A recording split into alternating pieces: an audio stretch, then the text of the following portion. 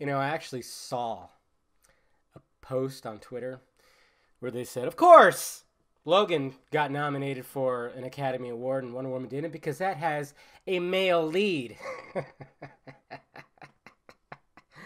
Ah, it's cute when they reach.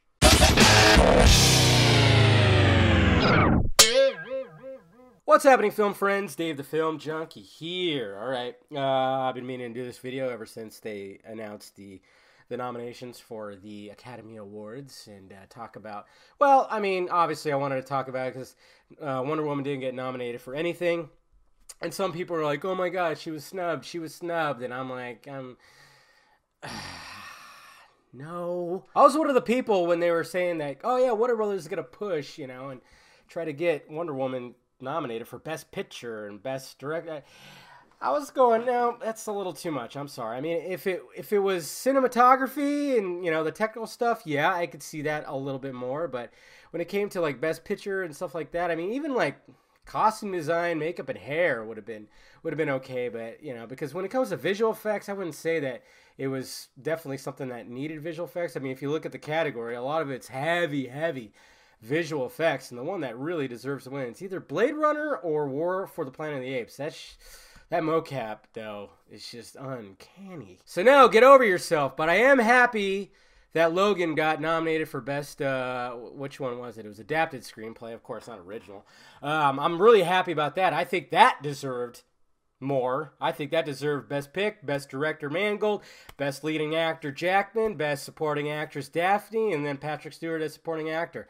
I think it deserved that, but, you know, it's a tough category, especially for a CBM. It just doesn't happen. But at least it got Adapted Screenplay. That's something. That's an achievement that I don't think any other CBM has ever had. Usually CBMs are always like the technical categories. But I will say this, okay? I don't think really anybody else was snubbed. I mean, granted, I didn't see all the movies out there last year, but Lego Batman, that one got snubbed for animated feature. Come on. Boss Baby? Really? Freaking come on. I mean, obviously, we already know that Coco is going to win, but Ferdinand? That movie, like, didn't do anything. I didn't hear good things about it. Nothing. Loving Vincent? Didn't even hear that. The Breadwinner? I didn't hear about that one either. Lego Batman. Now, he was snubbed, okay? I will say that. But everything else, not so much. I mean, when it comes to Best Picture, I actually just watched the post last night. Very slow burn, and then it gets really interesting at the end. I saw The Shape of Water, a fucking weird-ass movie, but I loved it. I thought it was great. Guillermo del Toro, man, that guy's just a powerhouse. Yeah, I mean, I think all the Best Picture noms are interesting. I'm going to watch them all. I always make sure I watch all the Best Picture noms. I try to do that before watching the Academy Awards. When it comes to lead actor, yeah, a lot of people said that James Franco got snubbed for Disaster Artist, but, you know, honestly, I mean, I know a lot of people are saying that, oh, yeah, he won the Golden Globe, of course he got that, oh, yeah, they're just doing that because of sexual harassment thing, and that probably is the case, but he wasn't going to win, there's no fucking way he's going to win. Gary Oldman is cleaning house, okay? James Franco won for Best Comedy Musical category, okay? So when it comes to dramatic stuff, Gary Oldman he's just taking them all. So he's going to win. There's just no doubt about it. So I mean, when it comes to lead actress, I'll probably do before the Academy Awards show up. I'll probably do like my choices, who I think it's gonna win, and blah blah blah. After I watch all the movies, I mean, Meryl Streep is always like a front runner. Anytime she gets nominated, it's like, oh shit, she's gonna get it. But probably Frances McDormand's gonna get it because she's totally in there. But you know, she's been winning them all. Christopher Nolan, I'm going to do a video about, because a lot of people I follow on my timeline really, you know, we love Christopher Nolan. And it's awesome that he got his first nomination look at his filmography. This is the first goddamn time he's got nominated for an Academy Award? Seriously? My God! I mean, Dunkirk's really good, but he's got better movies out there.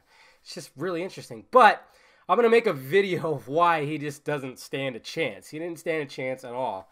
You know, just the way things are, the little climate we're in right now. I'll get to it in another video. But, yeah, guys, just wanted to touch bases on that. That was pretty much it. Everything else.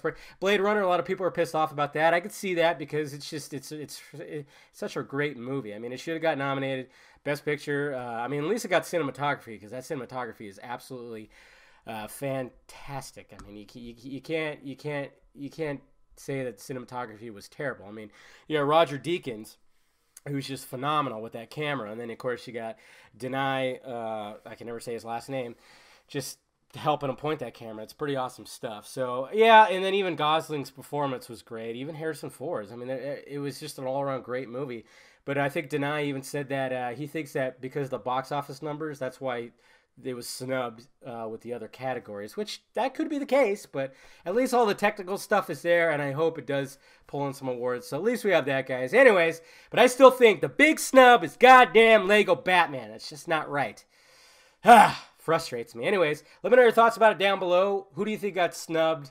Just name some names, whatever. Hit that like, thumbs up button if you'd be so kind. Subscribe to my channel. Visit filmjunkie.com for all my content. And, of course, visit the closet for shirts and stickers. All right, guys.